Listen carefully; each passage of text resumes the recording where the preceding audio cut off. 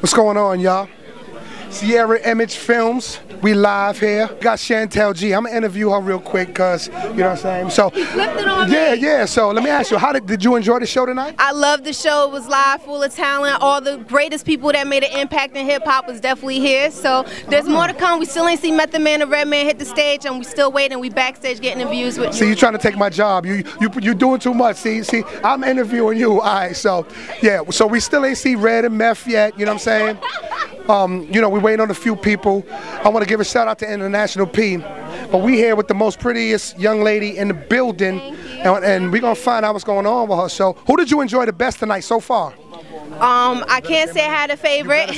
Lord Tariq. Lord Tariq was a favorite. No, definitely Uptown Baby. I grew up on that. That was a classic. It was everything and then some to really see them on stage tonight and bring it. But didn't LB Fam kill it? Didn't Cheeks do his mother? Cheeks did his thing. He had the crowd moving and jumping. Woo. Tony Sunshine sang the ladies' panties off. It was classic. It was classic. It was classic with a K. All right, so the Nori. Nori went in. What? So much energy. So much energy. Give me a Nori verse. Oh, come on. Give me a chorus. Just give me a chorus. No way, I can't. Oh, man. I was supposed to interview you. You can't put the script on me. I'm trying to get a job. This is my application. This is my resume. I'm trying to get a job. I'll recruit you ASAP with a blink of an eye. You can come on down. Come on down. Come down to Jersey. I work 2 hours a week. Okay. And I need free trips to Hawaii and a pay increase every month. Okay. All right. You're an expensive employee. Yeah, let's go.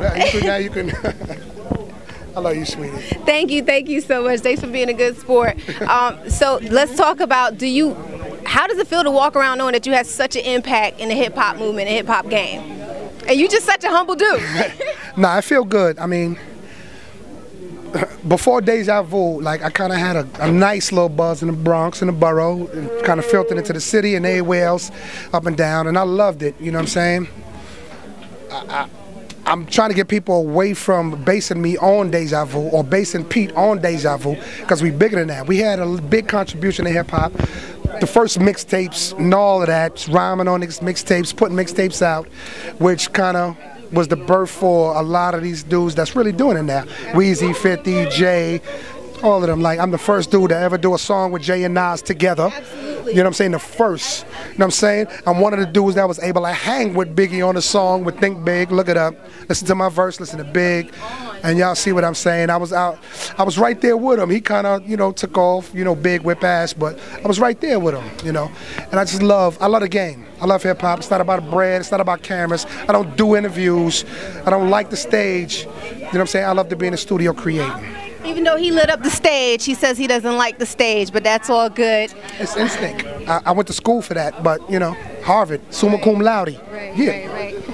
How do you feel about the impact and the messages that today's music is bringing as far as to the youth compared to back then when we was listening to your tracks bump?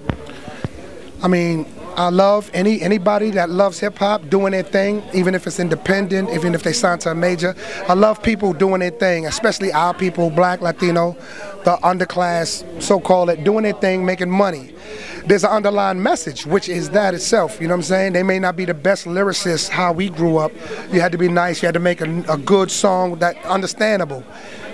Trap music, to me, a lot of the trap music, not all of it, if you don't understand the lyrics, it's sort of like reggaeton. Okay. Or like reggae to most people. You may not understand what they're saying, but you feel it.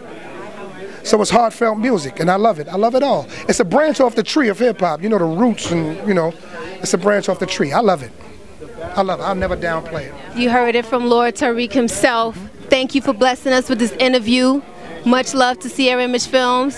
Thank you so much. I'll be seeing you some other time, another event. I'll definitely run into you. We're going to after party. You going to after party? We going to after party? Oh, after party. We just been invited officially to the after party. You going to take care of me? You know I'm hungry, right? I've been working hard tonight. I got you, baby. Take care. Thank you so much. Love y'all. Sierra Image Films, Shantel G, Civic Center. You already know what it is. Hudson Valley Throwback Music Fest. We still waiting for Method Man and Redman. We are behind the stage, behind the scenes, underground, in the basement. We're going to see what happens, how it goes down. Keep it live.